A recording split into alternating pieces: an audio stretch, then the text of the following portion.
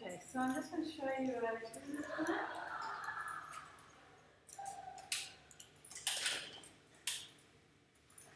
So I'm just putting up here a finished business plan. So I'll just walk through one student's work so you can kind of see what you're expected to do. So first off, you'll be trying to, this is all trying to get you prepared for your own portfolio. So it's this portfolio plan is part of the portfolio assessment. So there's two parts to it. Part one is the plan and part two is the actual portfolio, and then part two also has an evaluation which involves you presenting it to industry and getting some feedback and recording what that feedback is. So that'll take place at the end of the semester. We'll have a showcase. It may end up being physical, we're not quite sure yet. I'm still talking to Glenn about that.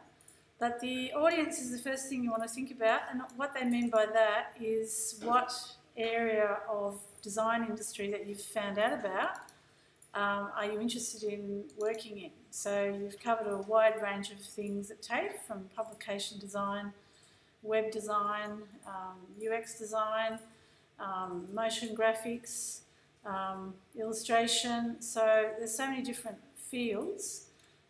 And you can see this particular student has looked at the hospitality industry. She's kind of interested in looking at freelance work for that area of industry. So that's her sort of approach to it. She sort of said she'd be doing content creation, so that could be quite a bit of social media stuff, branding and visual identity, content creation, packaging design, layout, publication design. She doesn't mention illustration. So presumably illustrations are not really something she's looking to push. And she hasn't mentioned photography or imaging stuff much. So you can see she's chosen a particular direction or a couple of areas that interest her more than others. So that's what you're after, is in this proposal saying, okay, I think these are the areas of industry I'm most interested in. And that's going to, of course, feed into you deciding, oh, I better make sure I've got some of those things that would appeal to those jobs, to those employers, some of that work in my portfolio. So, you know, she's even got an idea there about, because she wants to appeal to the hospitality industry, even formatting her resume like a menu. Talking about her social media profile, that's quite important to particularly the hospitality industry, obviously a strong social media presence. Then the next thing it asks you to do is look for some ideal jobs. And so again, you're looking at actual real jobs. So again, if they're really long job descriptions, just focus on the responsibilities and the keys, skills that they're after, because that's what you're trying to understand, is what jobs are out there right now and what kind of skills do you need to those jobs. So it would help you identify things that you're really strong in and you want to have more of those in your portfolio, and maybe identify also areas where you might be a bit weak. So aesthetics is the next thing, which is super important, and that's where you're going to be playing around with your brand. And she's talked about neutral tones with a modern touch, blah, blah, blah, but at least get a few words in there so that when you're talking to me, you can say things like, oh, I want my portfolio to feel fun and expressive and joyous and exuberant. Okay, that's going to lead to a very different set of colours to the ones this student's choosing, which are simplicity, and she wants neutral tones that feel quite modern and sort of spare. So that's quite a different approach. So that aesthetic thing, even if you don't, manage to put out whole sentences, just key words. I want it to be cutting edge and really lean and really spare and minimalistic. Okay, that's a whole design direction and a whole set of colours. Hopefully you've already made some of those decisions when you started out with your brand. So you already have a set of colours and a design direction, and everything really should follow from those decisions. So hopefully this is not a completely new direction, because if it is, it probably means you've got to go back and re-look at your your logo design and your business card design that you've already done. Hopefully you've already got a pretty strong idea about whether you're going for fun and exuberant or minimalistic or very structural or really fluid, might be another word. It could describe, designs that have a lot more curves and so on. So then she's talked about promotional items. So this doubles up a bit. You may already have answered, is this in the business plan? If you've got an answer in the business plan that's very, you're quite happy with, you might even just put it across in here. She's added some other things like thinking about a subscription through her website, direct emails to EDMs to promote recent work, and she's got a strategy of offering freebies and wallpapers to create more exposure. So, that might lead you to think about having more of a shop kind of style with your portfolio website. So there's all sorts of ways you could interpret that. Obviously business cards, you've already been asked to do that, and they're incredibly useful if you do end up, even without planning, you end up talking to someone, even in a social situation, and they find out you're a designer and they're interested. Well, there you've got your card ready to go. So the humble business card is still a very important item to get printed. So that may still be one of the pieces you've got. You might have other pieces that you've looked at, and then we start to ask you for examples. So this is the really important part, is not just stating what you're thinking about doing, but actually researching examples of the kind of things you would send out. So she's got some examples of EDMs. You might have inspiring business card designs in there. But this is the useful stuff in terms of, think of the portfolio plan as really where you establish a bit of a mood board for your portfolio. So you already kind of did that with your logo design, so you might already have some imagery that you think is really influential, and if so, put it under that aesthetics. So, she hasn't got a mood board, but if you have, put it under that aesthetic one, because it's all about keeping you on track. And then when I give you feedback, we can both look back at what you said was your aesthetic direction, and also who you thought it would appeal to, and the kind of jobs you're going to apply to. And then I can give you feedback, and other people can give you feedback about whether what you're doing is actually meeting that. Is that actually what you've done with your design work? Okay, so examples, really important. Examples of promotional items that you think would be really good to produce stylistically. And then we're going to go into looking at specific items you are going to print. So you can see she's got a bit of an idea quote from Moo for the business card printing. Moo are quite good, they're at the more expensive end, but again a little bit of research and actually getting some prices. These we can look at this together in class next week. We'll look at the blurb book side again, and you can start really honing in on which kind of options you're going to choose and how much they're going to cost. That is one of the, if you decide to go with blurb books, that's one of the advantages, is that you can actually see what you're up for. You can choose the printing stock and the number of pages, and you can get a really close idea of what you're actually going to spend. But the same with your business card. If you're going to actually get that printed, which you should at some stage, then a bit of a price on what the actual costs would be. So digital items, then getting into that, what digital items you're going to produce. So she's gone and looked at Squarespace. She's looked at Instagram and got costs for the Squarespace. So there are things to consider here that you should include in your research. So if you do choose Squarespace for your portfolio or WordPress, just include any information, one about the cost of a domain name, and the same for Wix though. If you're going to actually professionalise the site and give it your own domain name, how much would that actually cost, and do a bit of research on that. and what's the monthly cost going to be going forward. So with Squarespace, you'll also find you're going to have some consideration as to how people access it, and if you are really going to maintain that cost. So if you build it just for the TAFE assignment and you don't maintain it, then that's maybe one of the disadvantages. It'll just disappear. So are you prepared to pay that monthly subscription or yearly, whatever it is, and what is it? Now there's some examples of portfolio websites. So obviously trying to set up some stylistic preferences is important. Things like if you've said you're going to do Instagram profiles, having a good look at what other people's look like and looking at examples that you like. Then looking in more detail at some layout ideas, so ideas about how you might put things together.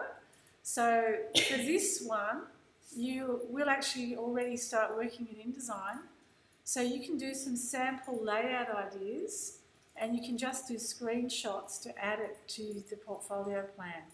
So we're going to get into InDesign and start doing some sample layouts pretty quickly in the next couple of weeks, so that you're really working out your design ideas for both the website and, you know, some little mock-ups for your ideas for the portfolio that'll be printed and the portfolio website. Then down here it has a copyright statement.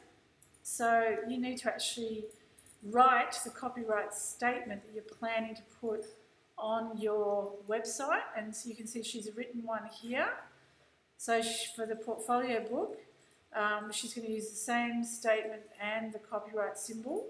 And she said all media that isn't my own will be referenced. In this book, it will mean having a reference page.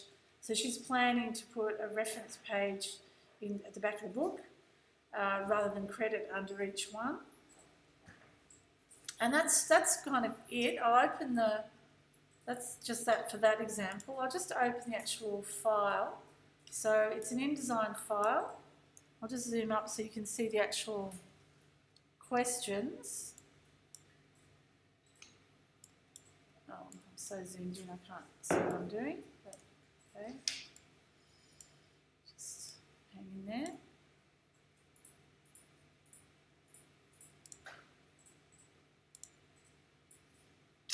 Okay, so let's just have a good look at this. So it's an InDesign document.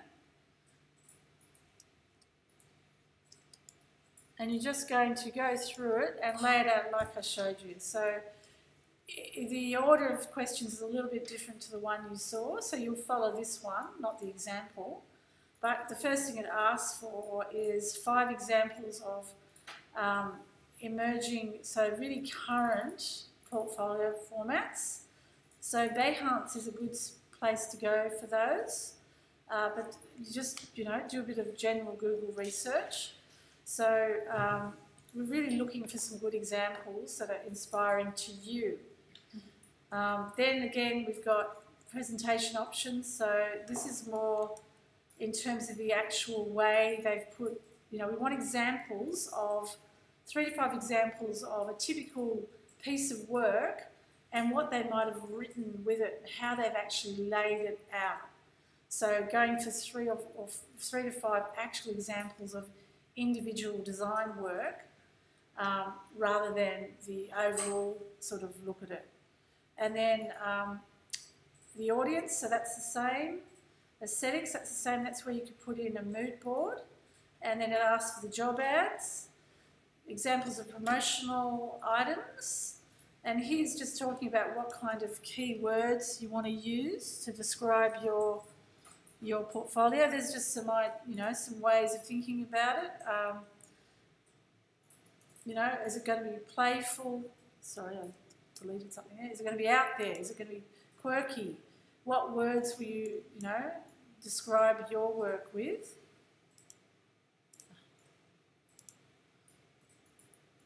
So just thinking about what colours and shapes in the aesthetics. The best thing really here would be to put a mood board together to actually try to work out your ideas visually. Then it's just the same stuff about specifications of print, costs for portfolio items, business cards and anything else, and screenshots of other promotional cards and things that you think are good. So it's only so the red bits are the questions that you've got to answer, obviously. So again, on the next part, instead of print, we're looking at the same kind of questions but on digital. So go and have a look at examples of at least 5 different examples of website designs for portfolios that you like. And so examples of page layouts, go into quite a bit of detail here because it's going to help you with what kind of, how many words will I put with each piece of work. The budget, like we saw before, and so this is all pretty much the same. This thing, you do have to answer this. So this is a little reflection. So this is thinking about how your design choices are going to help your career goals. So that's where you have to research the 3 job ads. So the sort of order of things is slightly different on our updated version to the sample I showed you. But you do need to say why your aesthetic approach is actually going to help you get work in the field you've outlined. So, and what particular companies are you going to approach? So, and then again, examples, a couple more examples of your strongest influences, visual examples that have really ended up being the things that you're most interested in. So any kind of brainstorming you do, ideas and everything, just throw it into the business plan under here.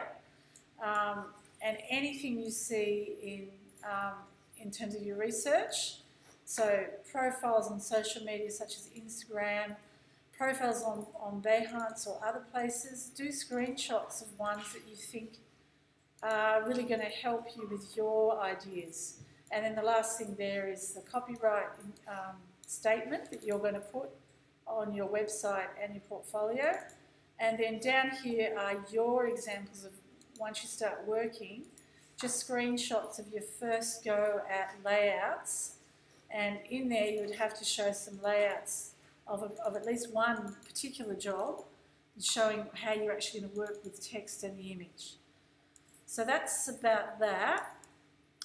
So we'll cover, you probably have questions in class next week about it. That's fine as you start to work through it. But this is just a general overview. And I just want to flip here to, an example, which I think I did show you before. Okay. Full screen, let's just jump in. So when I'm talking about examples of a layout, you've got to, you can see that this student's used curves. It's quite difficult to do actually. But in those samples, we want to see a typical layout, giving us an idea how you're going to use your branding, and the big thing you'll have to work out is what are you going to call each thing. You're going to say brief or project, and then what kind of summary information you'd have. Then you'd have something about the concept, and then something about the process, or you might call that technical skills. So we'll look at more examples of that. But you can see once you've got it set up, and you can double up on the way you lay this out. You can double up with the website, and you'll already have the text in your print version, and you can just bring that straight into the website. So you won't have to keep rewriting things. Once you work it out for each job, and you have a template in InDesign where we'll create this text, and you'll just reuse that but change it for the individual job. So that's just to give you an idea of one student's way of working with it. And as long as you're sort of consistent about the way you outline the topics, it'll all kind of make it unified. So just escape out of that. That's a fair bit of type, like describing Yeah, but I'll show you other examples that have less. So that's one of the things you're going to, you're going to kind of work out is we'll do test layouts because you want to see, well, how much text do I want to put on each page? There's not a mandatory amount, but there does mean to be examples. I'll just put a couple more. That's the plan, just some actual portfolios I've got here.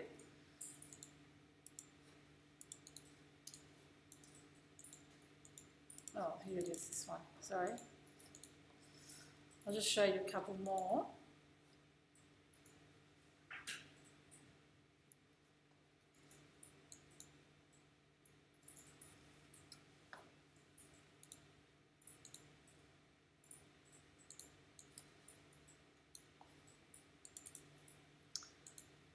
Okay, I'll just show you this one.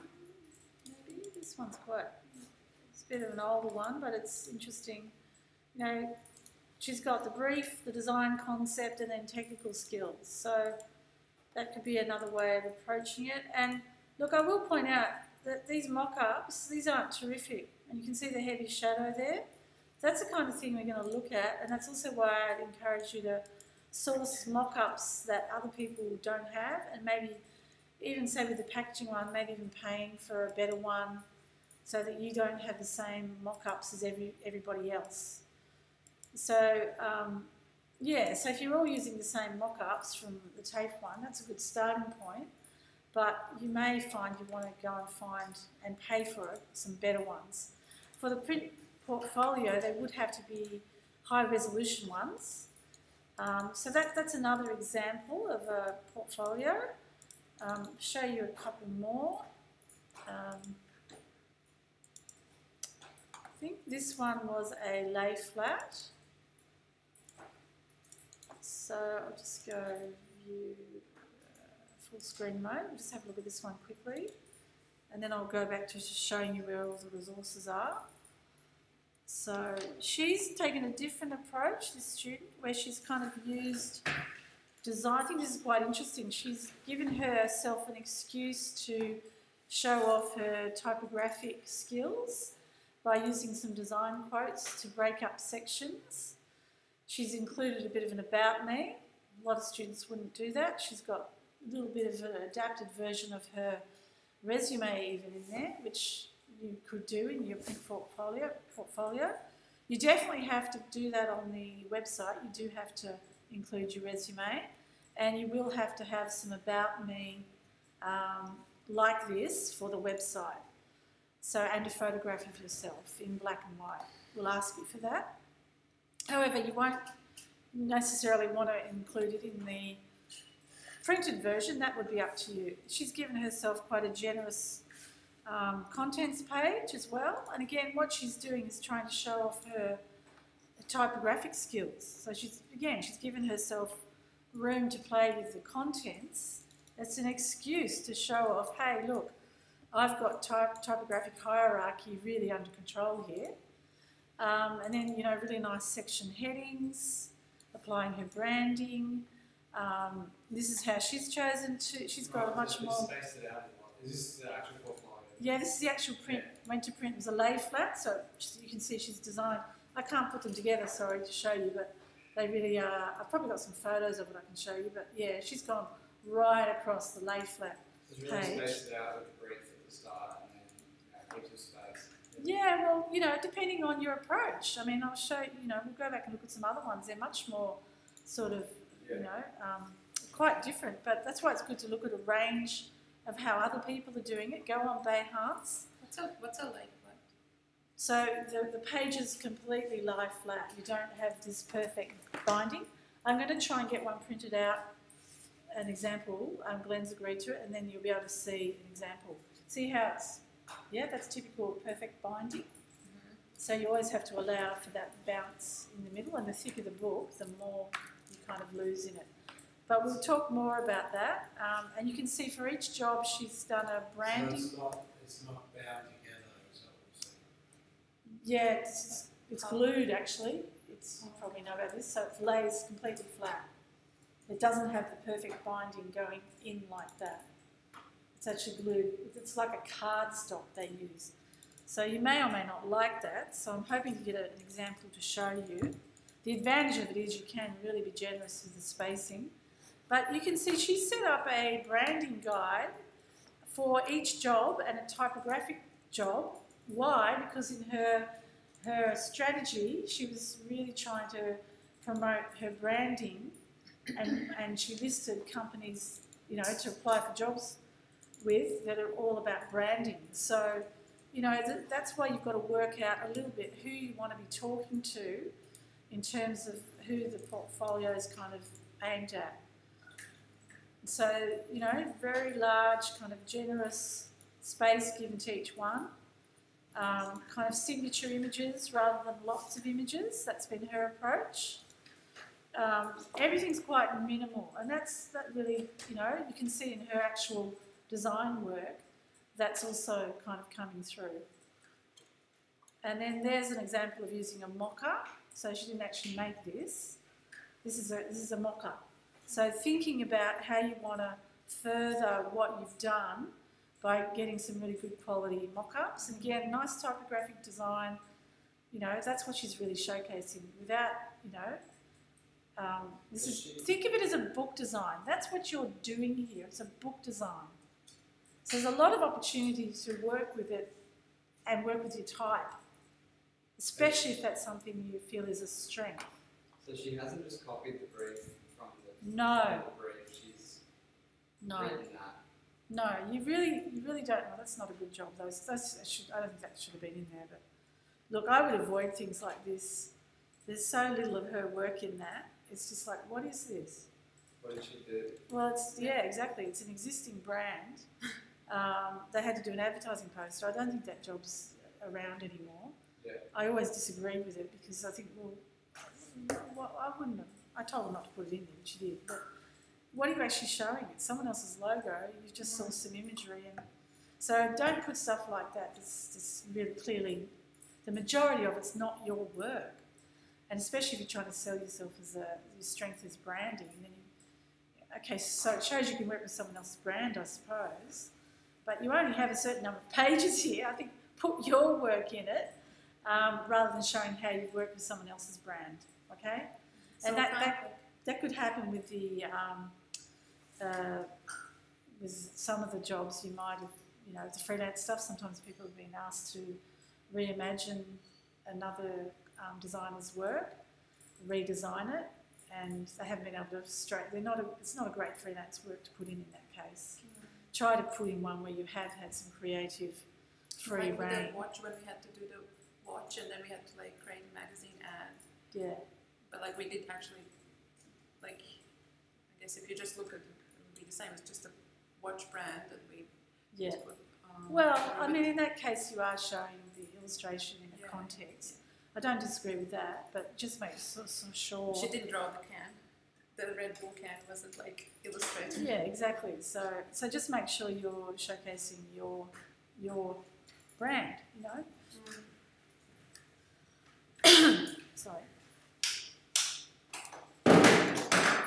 So with things like the NasClear ad, if you're doing an ad for it, please keep track of the imagery from Unsplash or wherever, so that in the portfolio you can put your little credit at the bottom which says image sourced from Unsplash, you know, or the name of the creator if you've got it, so that you demonstrate again that you're responsible with copyright.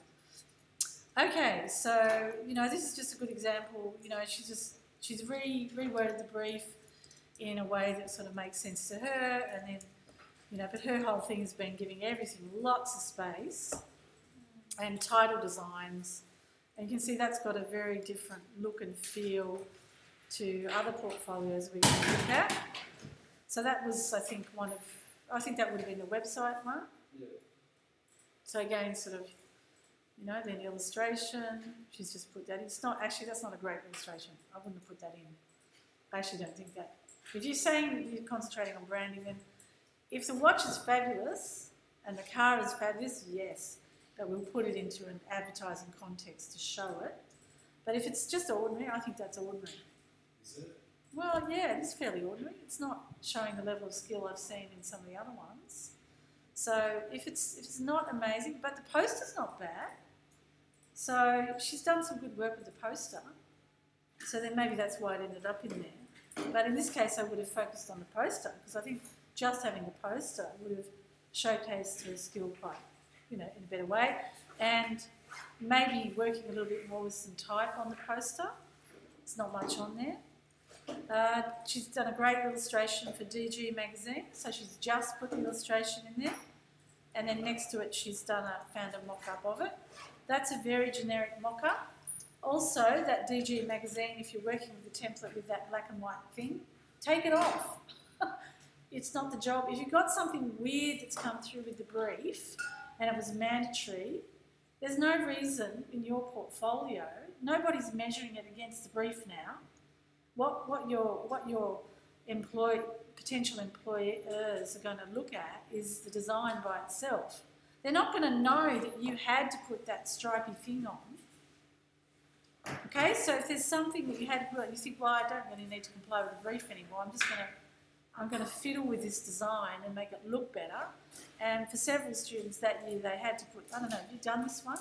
Yeah, did you have to put that thing on? Yeah. Okay, consider taking it off if it improves your design. Remember that the people who are looking at it aren't going to judge you on the original, they don't know you had to put that on. Yeah. Okay, they'll know about, obviously the DG magazine, for sure, that one. But, you can totally redo that. The magazine stack, I think that may be one of our ones. Again, if you don't want to have the same mock-ups as everybody else, consider looking for more original ones so that yours don't look the same as every single other designer out there. The other problem with the free ones you'll find out on places like Mockup Tree is that every other designer in the world is looking for them and using them. So if you're ever going to spend any money, I think, bother to spend a little bit on a couple of these ones where you think, okay, maybe there's a better mock-up out there I can use. Then she's got a section on publication and typography. Now, every student is going to choose different areas. You won't all necessarily name them the same. You may not want to section them. You may want, and I'll show you some next week, that are by the project instead of by the category.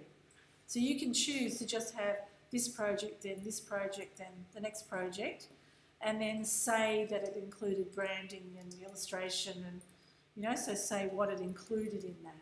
So you don't have to necessarily do it this way with sections. And you can see there's the copyright statement. She probably should have put the copyright symbol and her name there as well. She didn't state it. Yeah, exactly. Good, well pointed. There was no statement. There was no statement, and yet some of those things weren't, particularly the watch one. It did look like the bus So, stop one she took that from. No, but half of them would have been from Unsplash. She hasn't yeah, said that. exactly. So that's where you've got to, I'll be on your case about that. How many projects do we have to put in our portfolio? 10 to 12, 12 projects. Around 12 to 12 project. You can do more. Yeah, it's more okay. Yeah, you can do more.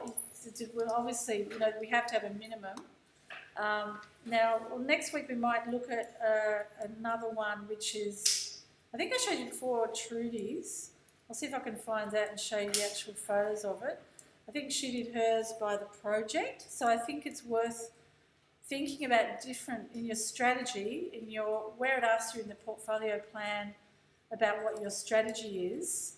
That's what we're talking about, like your critical thinking. The answer you're going to put in there is going to be to do with those ideas, like will I put it together by the project? Is it more strategic to do it by sections and categories, like publication design, because, hey, I know I want to go and put this portfolio in front of publication designers, so I better have a section that clearly shows that kind of work that they can look at easily. Or do I just want to have projects? There's nothing wrong with either way. Those are just decisions you'll have to make. Now, I just wanted to point you in the direction of We'll look at this next week. This is where we already have the downloaded templates from InDesign. So we can start mucking around with them. We can try out some different sizes and just do screenshots of the final result without playing around, and that goes back into the portfolio plan where it says samples. We've got more example portfolios that you can look in there. I'll put some more recent ones in there, I think. We also have the portfolio suppliers. So in there, I think I showed you before, if you've got a big budget, the other place you could go is Jurgens. So Jurgens and Co. is worth a look if you've got more money. I'll just get to the site.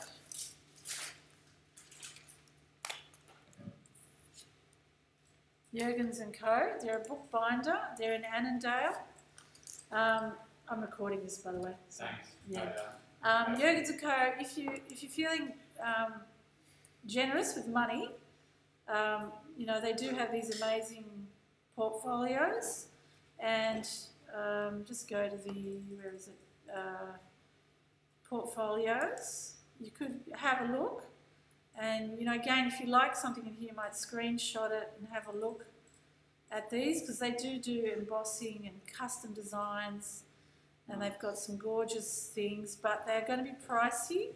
They're going to be, and they do boxes and all sorts of stuff, but it is worth having a look at their portfolio examples. And they can do things like this. They can do the embossing, and you can have leather, and you can have fabric, and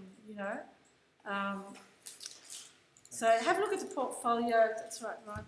Have a look at the portfolio gallery on that, because even if you don't use these guys, you just might find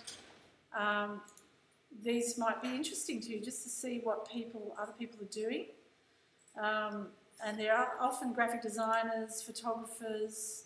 Just go and have a look, because they do these custom covers as well, which is just really interesting. And I think one of our students did have one featured here a while back.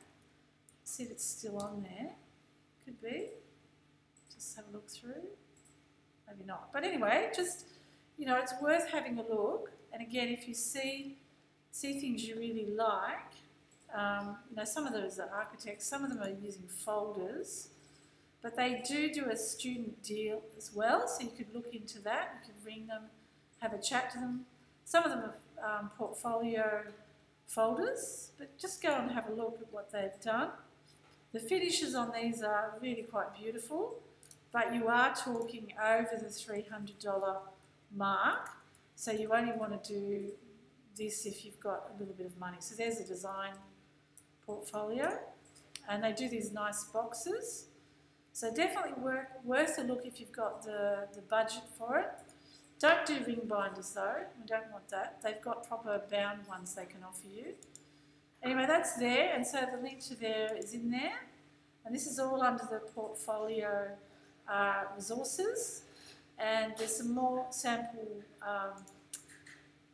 ones there. And then we should have so I'll just go back a step, we should have the mock-up bundle in here as well. Just looking for it, not there. Okay, I was sure that was in here.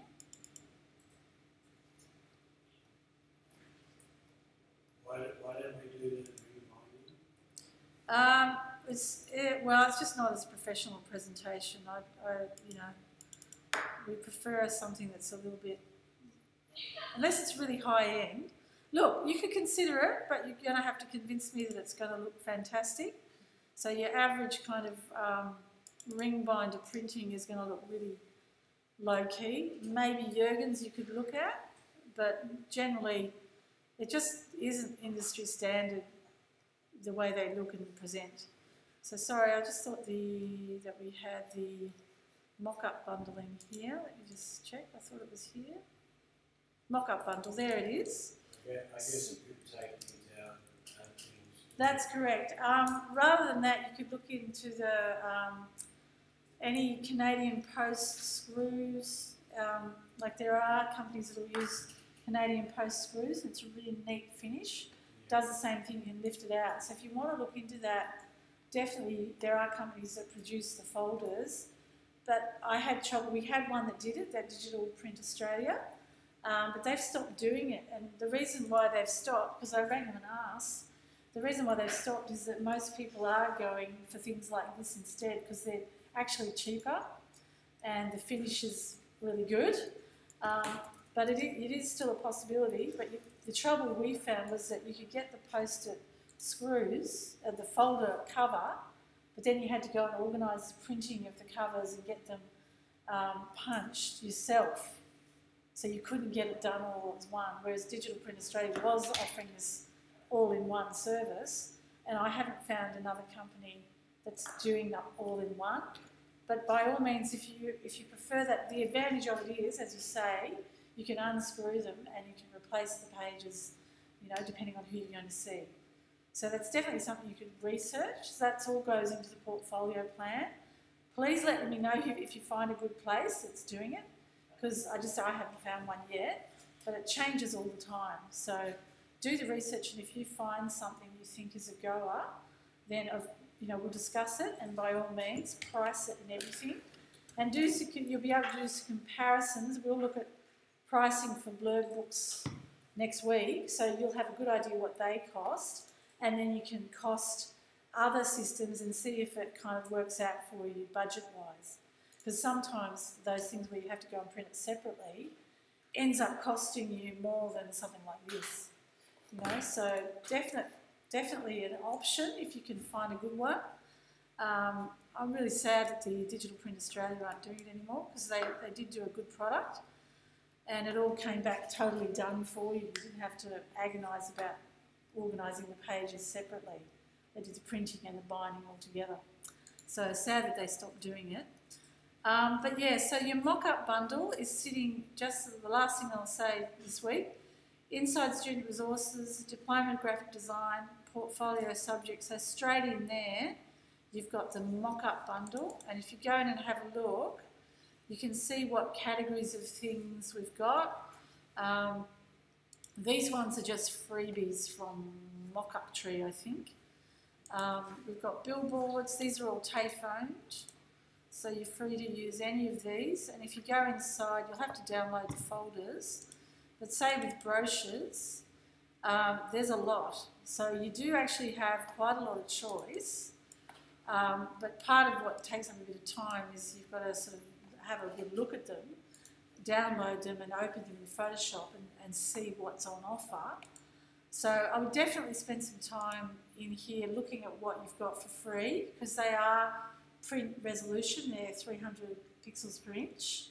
So they were purchase ones, not not freebies. Anything like that one, that looks like it's probably a freebie one. The rest of these are all part of the bundle. There's some good iPad, iPhone ones that are quite usable.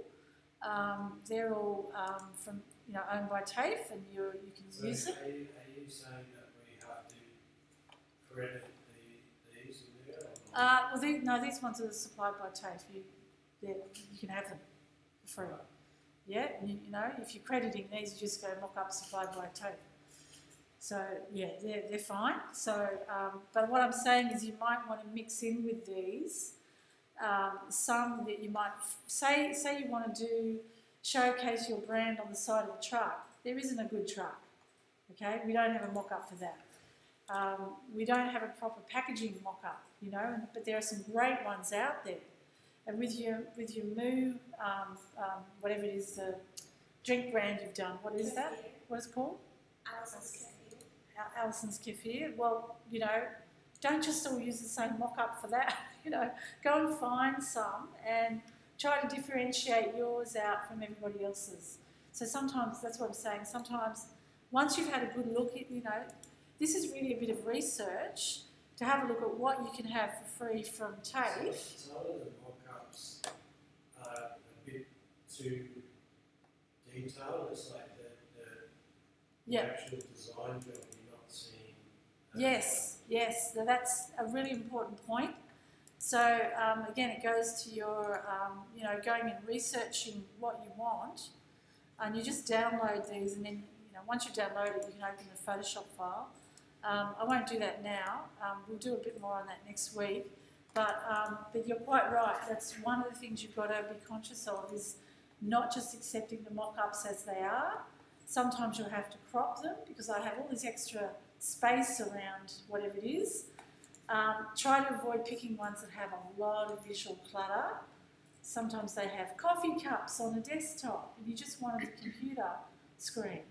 You know, and what does the coffee cup do for your job? Nothing. It's just an object that distracts.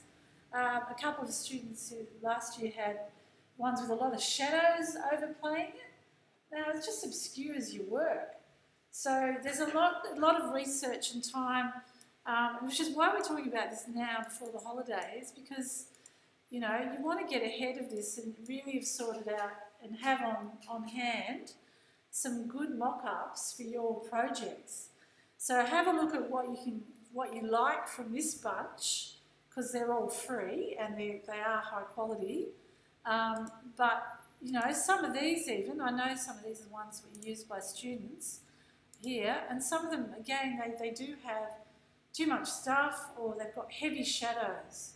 So I pointed out that one on the student work, it just had a really heavy shadow, and one of the things to look out for with all these mock-ups is that shadows will print darker than you expect. And so one of the things I'll get you to do is, if a mock-up has a shadow on it, just automatically go through and we'll actually get you all to soften those shadows. They are good, like they can really help the design pop and give it, you know, the 3D object, but, you know, we don't want it to overshadow the work, literally to overshadow it. In fact, I think that one I was showing you is a good example of it. I don't know if it's still open. Let's see if it's still open. I don't know if I closed it. I might have closed it.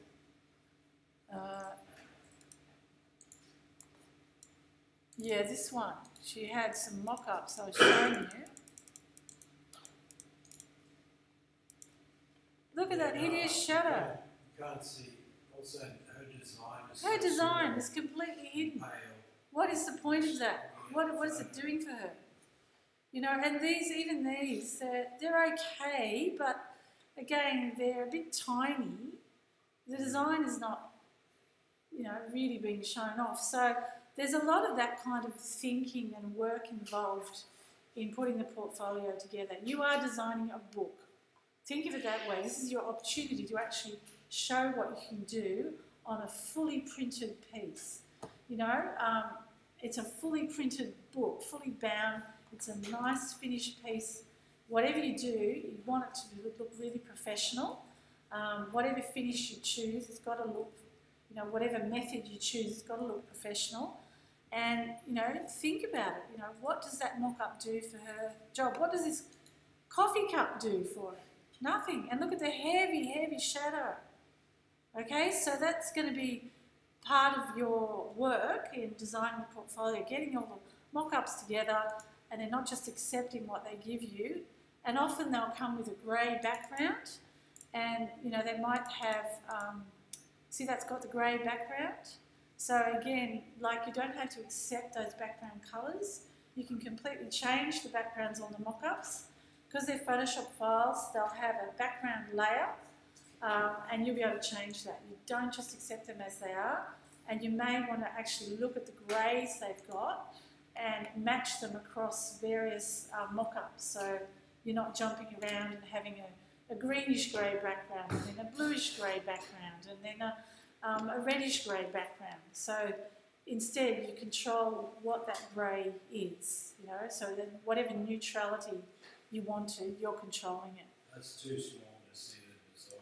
Yeah, look, what is this actually doing? You know, this is the poster, I suppose. She's showing off the poster. But, you know, there's an awful lot of grey space there. I don't know if that's helping. You know, is there a better way to show the magazine ad? Does it have to be a magazine ad? Could it be a poster? Could it be a billboard, so you could just show the billboard closely? Billboard mock-ups are notorious. They often have wild street scenes behind them with heavy contrast images, And in those cases, again, it's up to you to have a look at those mock-ups. And one of the techniques we can do is we can actually blur a background layer, and we can desaturate it so it has no colour and only the actual colour of your work pops out in the billboard. So there's a couple of things like that, little tricks we can do with the mock-ups. The worst thing is to have a really colourful background, then you put your colourful object in it and it's just lost in there. So you're wanting to show things like a billboard in situ, but you don't want the background to be so distracting that the work is lost. So you actually work quite a bit in Photoshop to get these mock-ups working well. So step one is to actually have a look at what we've got for free for you, and then think about, well, okay, I can't see any I like for a stack of magazines, or I can't see any I like for the bottles. Maybe I need to go and actually look at something better and budget for it. So budget for some mock-ups. That's part of your portfolio plan. That's why we're having this session now. So that as you start to fill that plan in and you get to things where you've got to put prices in for your publishing, you also think about, well, maybe a bit of budget. How much does a really good high-quality mock-up cost?